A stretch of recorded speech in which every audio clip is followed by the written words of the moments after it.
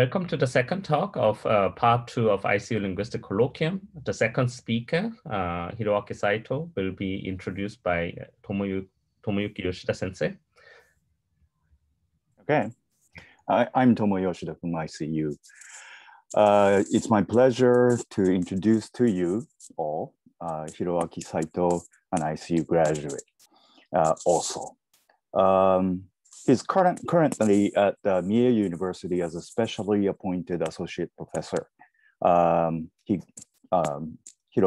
graduated from ICU in 2014, and he went on to graduate school at the University of Connecticut.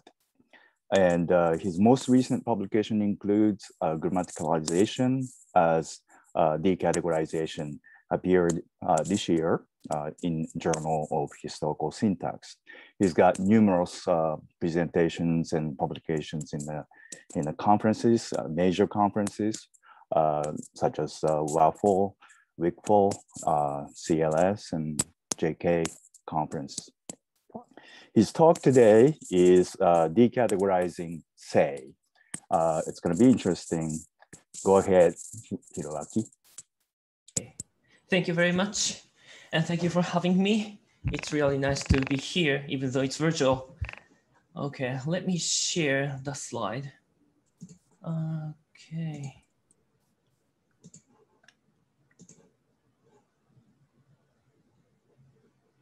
All right. Can everybody see the slide? Yes. Okay, great.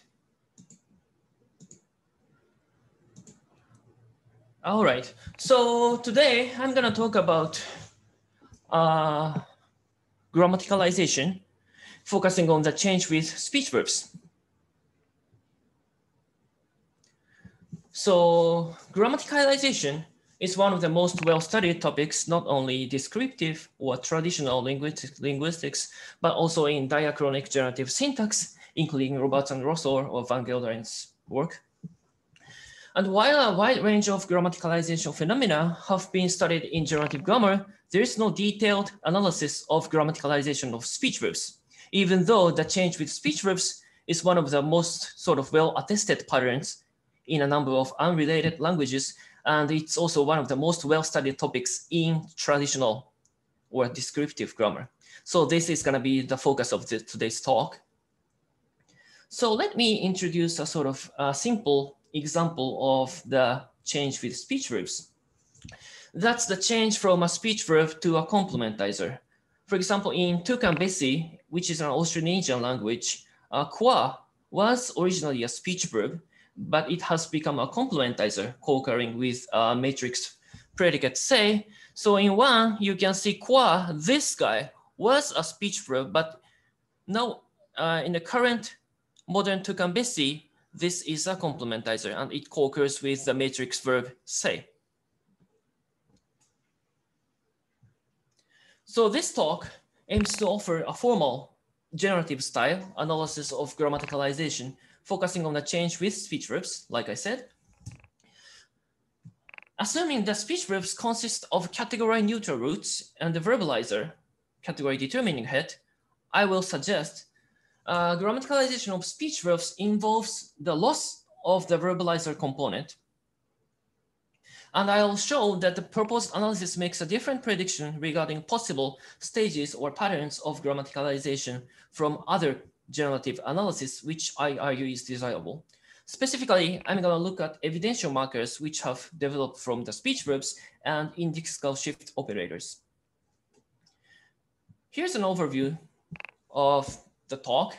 In the next section, I'm going to show you the gist of the proposal and provide possible stages of the grammaticalization in question under the proposed analysis. I'll then discuss those possible stages in more detail with examples in the following section. Then I conclude the presentation.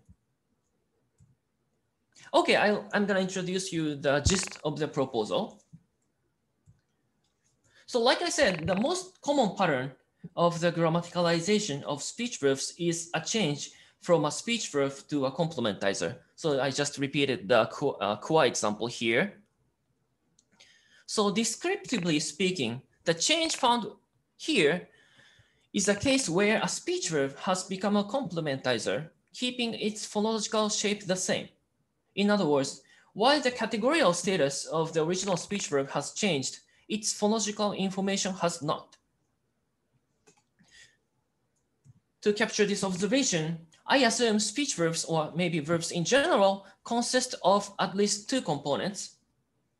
One is a root, which is an a-categorical component that encodes their phonological and semantic information, and the verbalizer component, V. So under this assumption, the regular speech verbs have the following structure. As you can see in 2, so this is given in the head final structure, but the head directionality is not relevant here. In 2, the category neutral root say, here, this guy merges with V category determining head. Then this root say obtains its verbal status. And assuming the separation of between roots and category determining heads, I suggest grammaticalization of speech verbs involves loss of the verbalizer layer, like 3. And I'm gonna refer to this change as decategorization. Please note that the term decategorization is used as a descriptive term for the change here. So I'm not arguing for a syntactic or morphological operation that would delete a categorizer or anything like that. I'll later discuss how the relevant change could happen here in terms of the motivation for the change. Okay. So in 3, due to the absence of a category determining head, the root say can't obtain a verbal status. So however, the root say is still syntactically present. Therefore, if the only change involved here is the loss of V, we would expect that the bare or free root say should retain at least part of its phonological and semantic information as well as its syntactic properties. I'm going to discuss this point in more detail in the next section. And under the current analysis, we make a novel prediction regarding possible patterns or stages of the grammaticalization in question. So that's the new point about the current approach. So under the standard generative analysis, the grammaticalization from a speech verb to a complementizer involves a reanalysis of the verb say as a complementizer, as you can see in 4. Here, we would expect 2 stages of the change. So in the first stage, for 1, the say here is a regular speech verb, of course. And here, the speech verb say can be seen as sort of the combination of the root say and the verbalizer V. And the second stage, for 2, it has been reanalyzed as a complementizer, while its phonological shape remains the same, which is indicated by C say. So the complementizer is the pronunciation say. So this is sort of the standard generative approach. On the other hand, under the current approach, we would predict an additional intermediate stage here, where the bare root say is present without little v, the verbalizer layer. So first of all, the first stage, 5.1, and sorry, this should be 5.3. And the 5.3 correspond to the 4a and 4.2 here under the standard analysis. So what's important for us is 5.2 given in red. Here, the speech verb, namely the combination of the root say and the verbalizer, is reanalyzed as a bare root decategorization. And the second stage, which involves a bare root, is the stage that does not follow under other generative analysis without additional assumptions. Just to clarify, what's new with the current analysis is this particular intermediate stage where a bare root exists.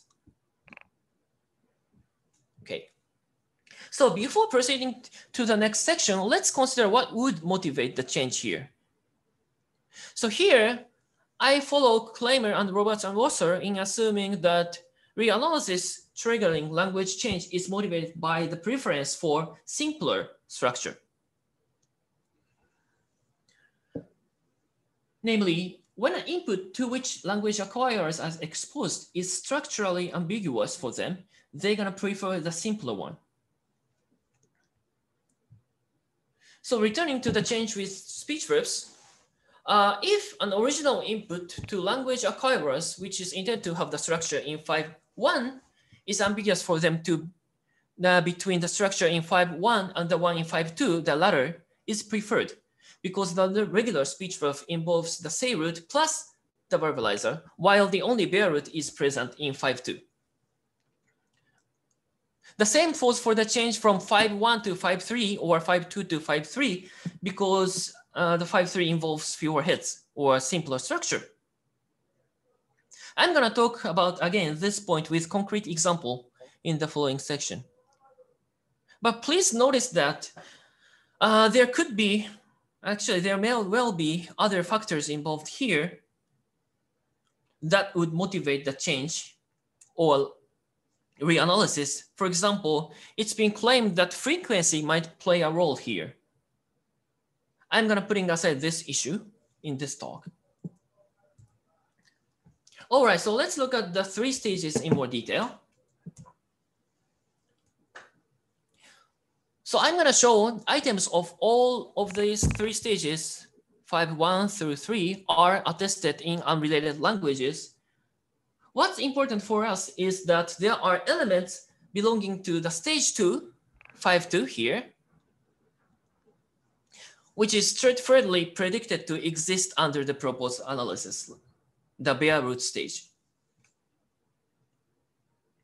Okay, first of all, let's look at the first stage, 5.1.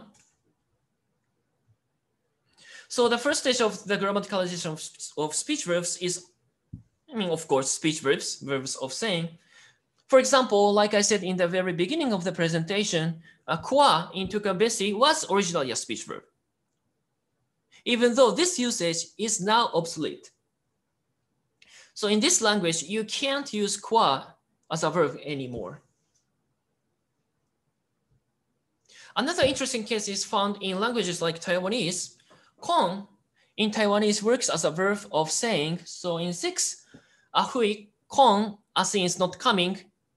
Here, kong works as a regular say. And in addition to this, kong also has a grammaticalized usage as a complementizer. So in this language, unlike tukabesi, kong can work as a verb and a complementizer. In 7, ahui think kong, as in is not coming. So here, kong co-occurs with another matrix, a matrix predicate as a complementizer.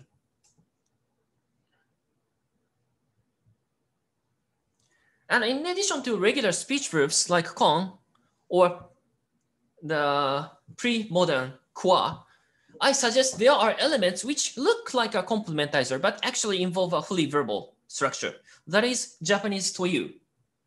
And 8 is a sort of a typical complex NPs in Japanese. John ga Mary o suki da toyu uwasa, where you have an embedded clause and you have toyu, then you have the head noun rumor. Here, toyu appears between the head noun rumor and the clause that describe the content of the head noun, namely John likes Mary. Here, toyu appears to be located in the complementary position in pure one non-relative complex NPs, as schematically shown in 9. So you have a clause, then you have toyu, then you have the head noun. So consequently, toyu has been typically assumed to be a complementizer, the head of C, in pure complex NPs since Kuno and Nakao. That's shown in 10, where toyu works as the head of the embedded CPU. However, contrary to this standard assumption, Son suggests that toyu is not a simple complementizer, but rather has more complex structure. So toyu consists of the unmarked complementizer to in Japanese and the speech verb say, you. Under this analysis, complex nouns like 8, the rumor that John likes Mary, would involve a relative clause rather than a closer complement of the head noun. That's shown in 11. So you have the head noun here this head noun is modified by the relative clause. So it's interpreted as the rumor which says that John likes Mary. And there are actually supporting pieces of evidence for this analysis. The first one comes from the past version of toyu. So with toyu as a speech verb, iu part can have the past inflection ta. So as we saw, you can say John がメアリーを好きだという噂。That's fine. But it's also fine to say John がメアリーを好きだと言った噂。So here you have ta inflection, the past inflection on the you part, the say part. And previously, I took this fact to indicate toyu and toitta involve at least V and T layers. And if this analysis of toyu is on the right track, the apparent complementizer toyu in fact involves a speech verb syntactically. But still, it is worth noting that toyu has been assumed to be a complementizer due to its distribution. Namely, it appears in the canonical say position. So in fact, this distributional property of toyu seems to have facilitated semantic bleaching of speech verb iu in terms of semantic selection. So usually, the verb iu, say, requires a human subject. You taking a non-human subject yells infelicity since no-human subject can't make an utterance. So in Japanese, it's weird to say the rumor was said that John likes Mary. However, as we've already seen, this semantic requirement of iu is bleached in complex NPs. So as we already seen here, it's fine to say the rumor which says that John likes Mary. Therefore, it seems that toyu in Japanese is currently in the process of grammaticalization. It has a fully verbal structure syntactically in that it introduces the external argument via little v, the verbalizer, but it also exhibits bleached semantics in terms of semantic selection in that it does not require a human subject, only in complex NPs. To sum up, we've seen concrete examples of the items in the first stage, 5.1. I suggested that in addition to regular speech verbs, Japanese toyu, which looks like a complementizer, but actually involves a fully verbal structure. So syntactically, it belongs to the first stage currently. Okay. So let's move on to the next stage, stage 2. It is crucial for us to show there are items in this stage because the existence of this stage is predicted under the proposed analysis, while it seems difficult without additional assumptions to capture it under the standard analysis like Roberts and Rosso or Van Gelderen. So this is the stage where the bare say root is present without the verbalizer. Before discussing concrete examples, let us consider what kind of element we would expect to find in this stage. So here, the root say can't be verbal due to the absence of the category determining head. I suggest this decategorization is responsible for a particular type of semantic bleaching. So if we assume little v, the verbalizer layer introduces the external argument, the loss of v means the loss of external argument. Then in fact, the loss of the external argument has been independently claimed to play a crucial role in the grammaticalization of speech verbs. So under the current analysis, the loss of the external argument follows from the loss of v without possessing any special semantic bleaching rules or processes. Also, if the only change involved here is the loss of v, the root say should retain at least part of its phonological and semantic properties, as well as its syntactic selectional property. Informally put, what we would get here is non-verbal elements which still have a say-like pronunciation and interpretation, as the root say keeps its phonological and semantic information. So what's say-like pronunciation and interpretation? what we would expect is that on the phonology side, as the say root encodes relevant phonological information, namely the pronunciation as say, decategorized say should still be pronounced say or pronounced like say.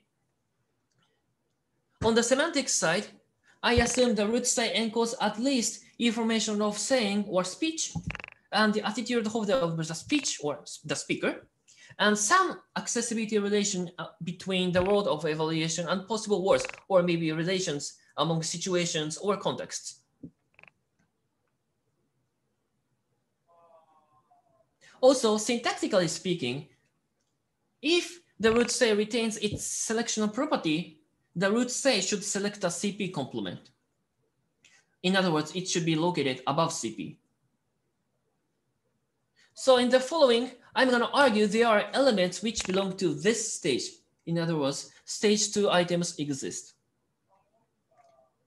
Specifically, I'll suggest evidential markers that have developed from speech verbs and operators which induce indexical shift are in this intermediate stage where a bare say root is present. So what I'm going to show is that these elements are non-verbal but still have a say-like pronunciation and interpretation. So let's look at evidentials first. In many languages, grammaticalized say functions as an evidential marker. One example comes from Lesbian, Northeast Caucasian language, Luda. This guy comes from Luhuda, says, and Luda marks hearsay evidentiality in this language. So if you say, today we'll have a meeting, Luda, this means they say there will be a meeting today. Even though the Luda comes from a speech verb, now the status of Luda is not verbal. So you can actually confirm the nonverbal status of Luda. For example, you can't have an aspect or tense marker on Luda, which is usually required for Lesbian verbs. But Luda is still interpreted as meaning that somebody made the relevant utterance. So the saying meaning is retained here. Yes, like I said, while this kind of evidential marker has been grammaticalized as is no longer verbal, it still signals there was or there is a speech event marking hearsay evidentiality. Also, it is pronounced like the original speech verb. So what you have here is say-like pronunciation and interpretation. I argue that such evidential markers are in this intermediate stage 5.2 where the root say is present without little v. These evidential markers have a say-like pronunciation and interpretation due to the root say. On the phonology side, the root say encodes the phonological information of original speech verb, so the derived evidentials are pronounced like the original speech verb. On the semantic side, as the root say encodes the information of a speech event, this kind of elements marks hearsay evidentiality. And in fact, cross-linguistically, speech verbs are a common source of evidentials, especially hearsay evidentials, marking reported information. And there is another type of grammaticalized evidentials. So far, we have evidentials that have developed from a speech verb. Here, we're going to look at those which have come from the combination of a speech verb and a complementizer. For example, in Colombian Spanish, you have this guy, disque. This comes from dice que, says that. And disque, as a word, as one word, marks hearsay evidentiality. So if you say, as in 16, disque, this is going to be great. This means this is going to be great, they say. And despite the fact disque comes from the combination of say and see, disque has been fully grammaticalized as is no longer verbal. On the phonology side, it has undergone reduction, phonological erosion. For example, the change from diseke to disque involves the apocopy of the verbal form, and the complementizer has been fused with the verbal form. And morphosyntactically, the form of disque is invariable. and you can't inflect the verb part. So if you try to have the present form with diske, or if you try to inflect as the imperfect form, you fail. So as you can see in 17, diske is just invariable morphosyntactically. So again, what you have here is non-verbal but say-like pronunciation with the combination of C, K, and the interpretation marking evidentiality. So for this type of evidential markers, namely say plus C type, I suggest they are also in the intermediate stage in question 5.2, where the bare root say is present without V. Here, I suggest the combination of the root say here, and the C head is morphosyntactically realized as one element, for example, with fusion. So phonologically, the say root here contributes this part in diske. Here, I assume the K part in diske is a regular standard complementizer in the language. But crucially, both heads, the root say and the C head, are syntactically present, even though these two heads are realized as one element. So if this analysis is on the right track, the difference between evidential markers that have come from the say speech verb and the ones that have come from the combination of say and C is that the root say is fused with covert C head only in the latter case. Overt C in the latter case, in the case of diske. But crucially, the root say is present in both cases. And this root say contributes to their say-like pronunciation and say-like interpretation, namely hearsay evidentiality. Notice that due to the lack of V, neither kind of evidential is verbal any longer, like I said, despite their etymology, namely both have developed from the speech verb. Still, they are also phonologically and semantically distinct from unmarked complementizers because the root say keeps its original phonological and semantic information, at least partially. Before proceeding, let's consider how the change from speech verbs to this kind of complementizer happens. Let's take this as an example and suppose language acquirers are exposed to following utterance 19, which is schematically shown in English. So process that John is smart. So the phonological string would be says that John is smart. So this phonological string is ambiguous to acquirers in that they can, in principle, postulate two possible syntactic structures to parse the string in 19. So 20A has the same structure as the one intended by adults, so the regular embedding structure. And 20B can also yield the same phonological string with the fusion of the C head, the say root, yielding says that structure. So it says that sequence. Here, the option B involves less structure, so it's preferred. Then relevant reanalysis happens. But it should be noted this is too simplistic. For example, it's well known that phonological reduction and/or semantic bleaching facilitate grammaticalization in general, which is actually the case for diske. And like I said, frequency might play a role here too. That was the case of evidentials.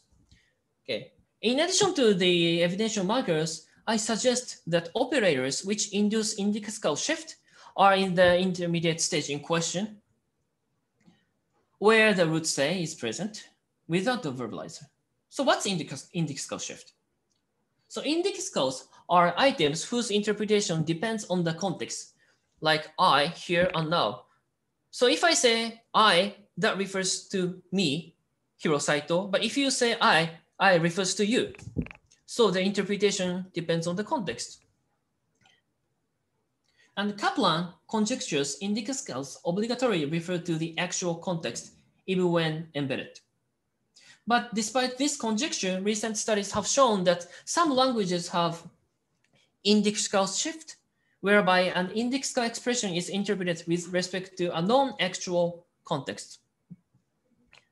So to schematically illustrate indexical shift, let's consider 21. In languages without indexical shift regarding person pronouns like English, the indexical I here, John said that I am a hero, this I must refer to the actual speaker of 21. So if I say John said that I am a hero, I refers to me, Hiro Saito. You can't refer to the reported speaker, John here. So this follows Kaplan's conjecture. I must be interpreted with respect to the actual context.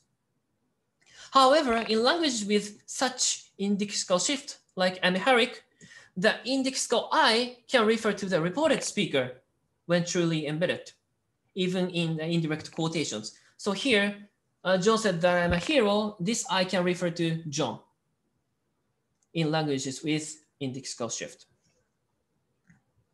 To explain indexical shift, Anand and Nevins and Anand, among many others, argue for the existence of an operator which licenses indexical shift in its syntactic domain. This operator is sometimes called a monster. So and in 22, the embedded CP is in the domain of the operator here. Oops, sorry. Okay. And the elements indexicals within this CP can get a shifted interpretation. They can be interpreted with respect to a non-actual context. So what's important for us here is that in many languages, complementizers which have developed from speech verbs are necessary for indexical shift. So this special complementizer is referred to as a say complementizer in the literature. However, this important observation has remained unexplained in the literature because in 22, it is the operator, not the C head, which is pronounced say, that has been assumed to work as a context shifter. Therefore, the relation between say complementizers and indexical shift has not been clear.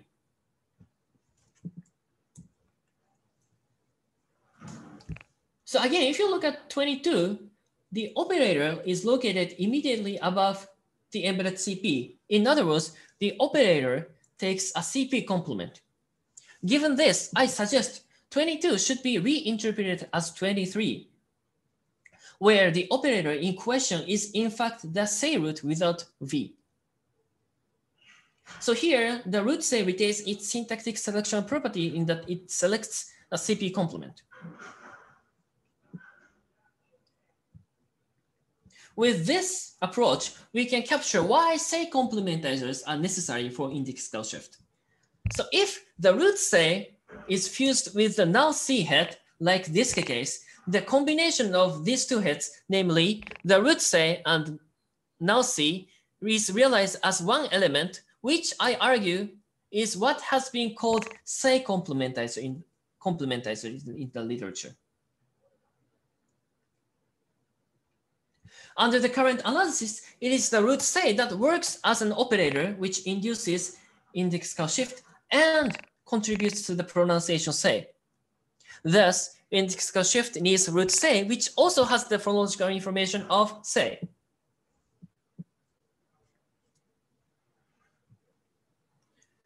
Notice that the root say here is not completely semantically bleached. I suggest the root say here at least encodes information of the attitude holder or the perspectival pivot and the relations between contexts. So just like the operator in Anand and Nevins and Anand, the root say signals that indexical items in its syntactic domain are interpreted with respect to a non-actual context where the speaker or the author is the attitude holder of the matrix predicate. Therefore, like the cases of evidentials, we here observe non-verbal items which have a say-like pronunciation and interpretation, namely belonging to the stage 2. Notice here that the root say, not a speech verb, that's the combination of the root say plus V, licenses indexical shift. In other words, V is not necessary to induce indexical shift. We may thus expect to find a case where an indexical shift occurs without a true verb of saying. This seems to be actually the case. In Dani, a Papuan language, the purpose clauses are introduced by something which I cannot pronounce, Yilvuk. This is the form of the grammaticalized form of speech verb. And in this type of purpose clause, indexical shift is possible actually, as you can see in 24.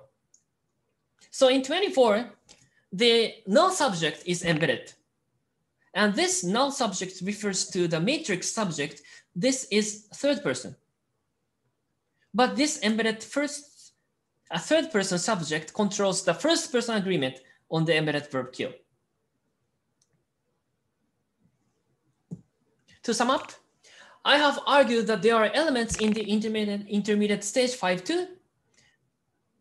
So that's a non-verbal item that still have a say-like pronunciation and interpretation. In particular, I looked at hearsay evidentials which have developed from say and indexical shift operators, say complementizers in the literature. The existence of these items is captured under the proposed analysis where grammaticalization of speech verbs involves decategorization, namely the loss of the verbalizer layer. Finally, let's look at briefly the last stage of grammaticalization.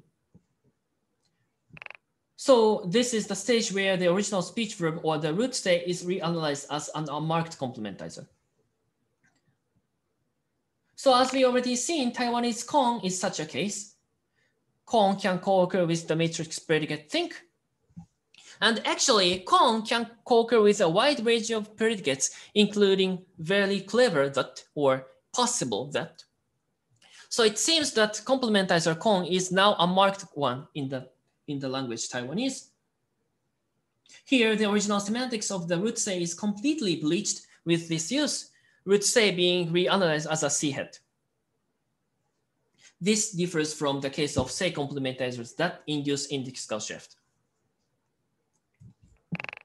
And actually, say complementers of this kind are the most common grammaticalized form of speech verbs. They are reported in a number of unrelated languages, include Buru, Yoruba, Nepali, Telugu, Chinese, Thai, and more. Just adding another example, fene in Buru is originally a speech verb. It can work as a complementizer too. So fene here co-occurs with the matrix verb say. And finally, let's look at how the relevant change happens.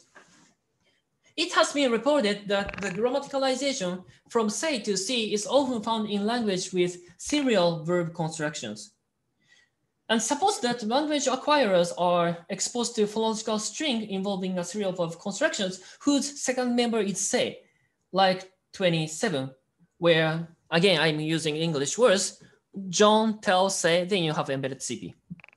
And suppose the structure of a serial verb construction is 28, where you have two VP, then you have sort of a larger little V layer. Even though I'm sort of putting aside the exact analysis here. Okay. And if language acquirers are exposed to 27, there are alternative structures to parse this string. In other words, 27 is ambiguous for acquirers. So 28A is sort of the original input. And in 20B, the verb say is reanalyzed as a bare root, which takes a closer complement. Let's first think about the change from a speech verbs to a complementizer. If acquirers prefer the simpler structure when they are exposed to an ambiguous input, they'll choose 28C over A because the former is simpler. In 20B, the verb say is reanalyzed as the bare root say. The current analysis also predicts the stage 28B where the bare root say is present, namely the change from A to B, as B involves less structure than 28A. This is the case of the index call shift operators above. The root say is located between the embedded CP and the matrix speech predicate.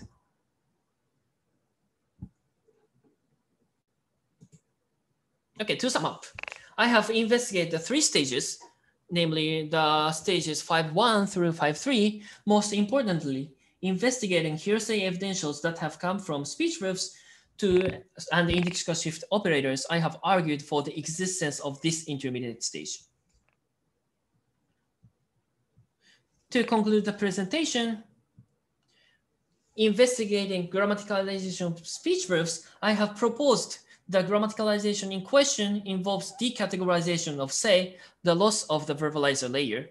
I have shown that this proposal predicts an intermediate stage where the Beirut say is present, and this stage is not easily captured under other analysis. I have argued that this stage indeed exists by showing that there are nonverbal items which still have a say-like pronunciation and interpretation. Specifically, I looked at evidentials and operators that induce index call shift. There are many things to be done. In this presentation, I have assumed that the change and reanalysis are motivated by simplicity, but like I said before, there may well be other factors as well. Also, I was putting aside the exact content of the say root or the semantics and phonology of the root in general, which needs to be formalized. For example, the meaning of hearsay evidentially usually differs from that of regular speech verbs. So it seems additional semantic reanalysis is going on here. Finally, the last point concerns a climb of grammaticalization. The current analysis predicts an intermediate stage of grammaticalization, which major generative analysis don't. More generally, the proposed analysis predicts more fine-grained stages of grammaticalization. This may enable us to capture an important observation in traditional linguistics, that there is a climb of grammaticalization. Climb is a pathway along which grammaticalization proceeds. So in many cases of grammaticalization, there are multiple stages of change. So the decategorization analysis may provide a new tool to investigate such fine-grained stages in the framework of generative grammar. And I think that's it. Yes, thank you very much. Thank you for listening. Thank you. Thank you, Hiroaki. We have already some questions, so let me introduce. Like the first question is from Tommy Lee from University of Southern California. They may want to refer to your slides, so if you feel like you can keep your slides shared. Yeah. Give me a second. Okay. Yeah, thank you very much for the talk. So I have one, I may have two, but I would just ask the first one. So in your proposal, would you predict that for every language that is, that shows that the say verb is in its third stage, will exhibit like a state at the second stage in the previous, like diachronically, like perhaps like some years ago, there must be like a intermediate stage that you are proposing. So would that be like for like you predict like there's such a, right? Is that? Yeah, not necessarily actually. So if you compare the first stage and third stage, so first maybe should show the slide first. Let's see.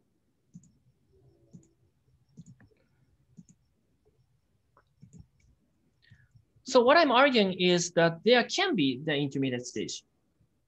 So if you, yes.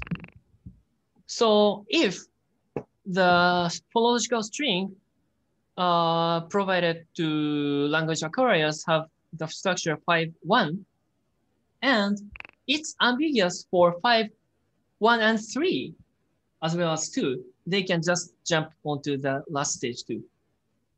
As long as the phonological string is ambiguous in terms of syntactic parsing. I see.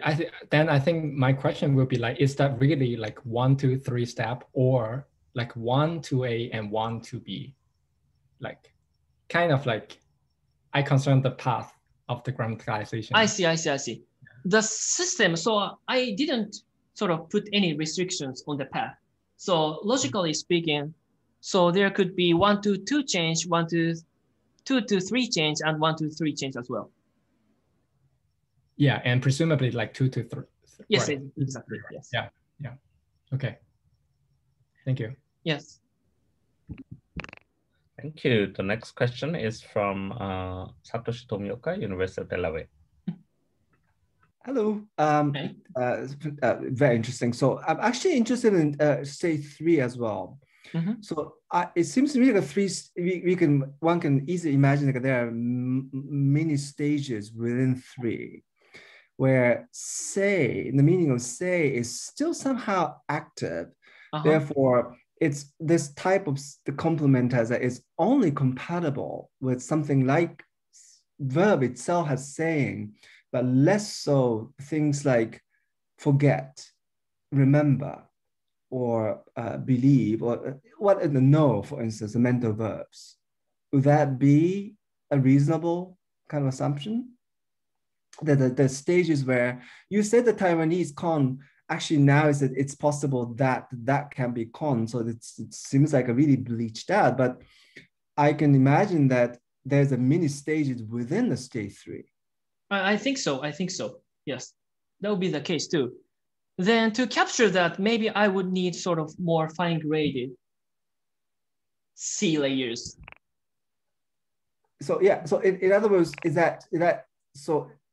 Yeah, where does that selectional property kind of reside? So that's a question, right? So for instance, I can imagine that this type of complementizer is not really about things like declarative versus interrogative. Right. For instance, the ask, for instance, can be compatible with saying, but perhaps no isn't, right? So in a sense that we may actually find a very strange partition of the kind of predicate that is compatible, say C, not something that you could expect from the typical distribution of complementizers. That's true. I don't have a good answer, actually. But so the general pattern is grammaticalized say as a complementizer works as sort of a complementizer for declaratives in many languages. This is not a say complementizer, but there is a case where a proposition becomes a complementizer, and original syntax selection seems to play a role in an interesting way here. So in this language, I think that was Creole language, and this special P-driven complementizer is used for factive clauses. So it seems like nominal selection property is somehow remained in that case. Well, I know I'm not answering to your question directly, but I feel like syntactic selection property does play a role, but I haven't been able to formalize how. Yeah, so I'm particularly interested if someone knows the history of Taiwanese, if they're an intermediate stage where con was only compatible with something like utterance verbs, but somehow there's a stage, like a final stage where it has become like a really like a truly complementizer. Yeah. So or the switch was almost immediate. So I'm interested in the kind of your assumption about once you switch to say 3, it becomes all general. Or is there any kind of remnant or meaning of say still remaining even as a C head? So I think that's the kind of the. I see. Yeah. Well, I would like to allow that possibility, but in terms of the semantics of the original root say, I need to find a way to formalize that. Yeah. Then speaking of the con guy in Taiwanese, it's really weird, interesting, as con has really a bunch of uses here. So actually, con can work as a topic marker as well. And it can be used as sort of an interjection as well. And I feel like even with that uses, the original semantics of say is somehow retained, right? Because speech verbs can mark topicality as well, like speaking of this, blah, blah, blah. So I'm not sure if I can cover with all of these uses, but yes, I do agree with you that there are more stages even within the stage 3.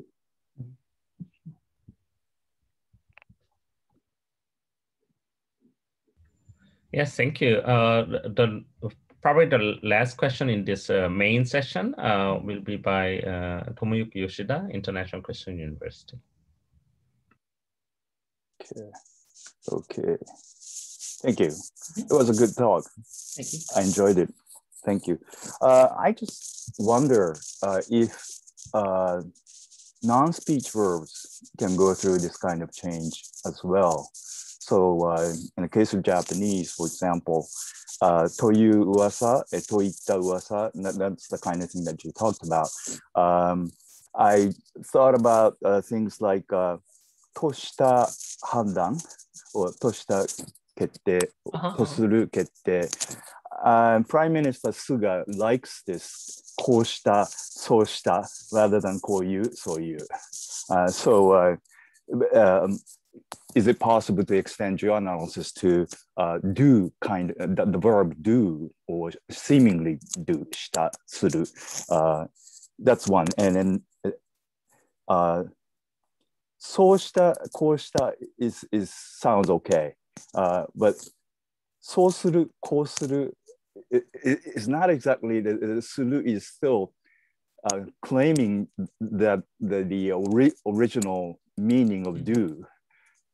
So, そうする、こうした考え方は versus そうするをこうする考え方は kind of weird. That's a little bit off. So some kind of tense difference is observed in the case of do, but it seems to be a general meaning, wider, vague meaning, and not non-speech verb seemingly. What do you think about them? So fact-wise, in addition to do, in many languages, the verb go has become a complementizer, or at least can introduce a quote.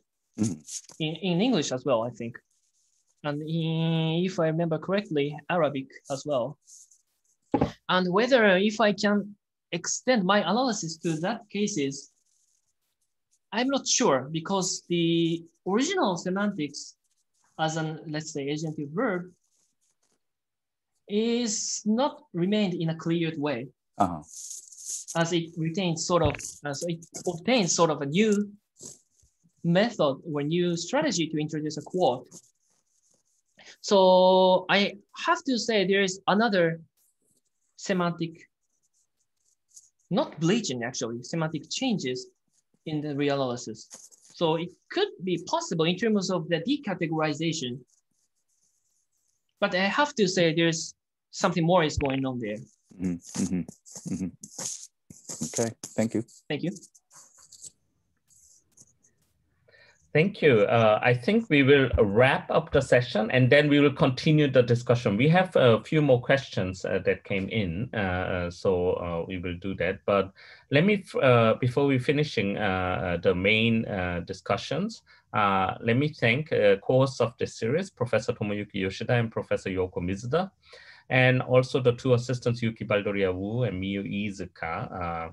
We also had the Liaison Institute assistant, Michinori Suzuki, helping out. This event was supported by a shared budget of ICU Research Institutes and Institute for Educational Research and Service, as well as the Linguistic Lab at ICU.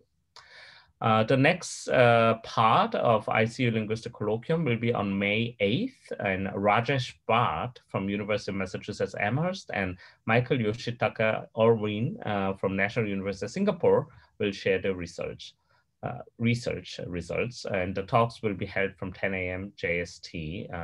It's also Saturday. From April 26th, we also have a phonetic phonology talk series in collaboration with Keio University. It's a Monday, so we apologize for that, but from 10 a.m. on April 26th, Monday, Caitlin Smith from Johns Hopkins University and Amber Lacey Lubera and Ryan Walter Smith from University of Arizona will give presentations. Please refer to the website for more information.